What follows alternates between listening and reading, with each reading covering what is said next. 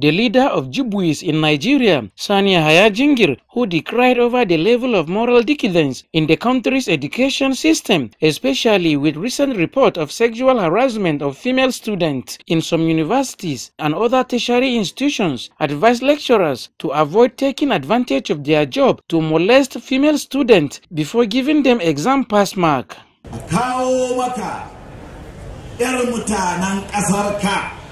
A ce kai ne profesa wani, kai ne dokta wani, lecturer kaza, ka ce wa almajirarka kana son ku shiga ɗaki ba matarka ba, ku yi jim ku fito. To amma dai kowa ya san Allah ya haramta zina. To amma kowa zai guji zina, ai malami ya kamata ya zama shine akan gaba.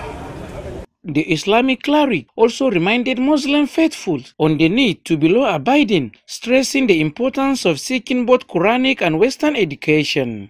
Speaking at the event, Nasarawa State Governor Abdullahi Sule said elected governors have no justification to steal public funds, considering the statutory amount earmarked to take care of them. Mutum ba dama jahili bane wanda sata ne kawai akan shi, ba dalilin kai sata kana gauna ba shi.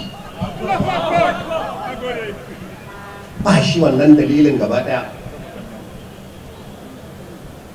Duk wanda ya zo kana gona kana sata, wallahi ya riga ya abin ma ya rike mishi, wannan sai gyaran Allah sai addu'a. Domin hakkinka da za a baka a ce wannan hakkinka ne, wannan hakkinka ne, har sai ka ce har da wannan a ce har da shi hakkinka ne, to ya ishe ka ci gaba da tafiya ka zauna lafiya da Allahnka.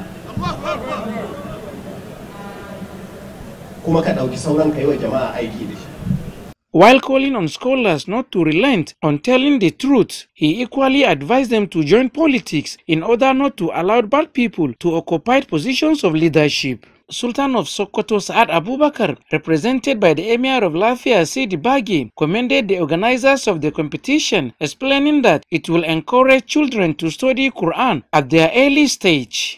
At the end of the competition, which had 140 participants from 21 states of the Federation and 2 African countries of Niger and Benin Republic, Mubarak Abdul Karim from Niger State emerged the overall winner, cutting away a brand new Sienna boss.